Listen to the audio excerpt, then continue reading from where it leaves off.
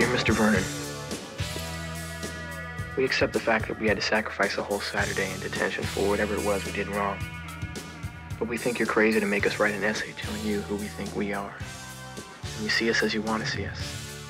In the simplest terms, with the most convenient definitions. But what we found out is that each one of us is a brain, and an athlete, and a basket case, a princess, and a criminal. Does that answer your question? Sincerely yours, The Breakfast Club.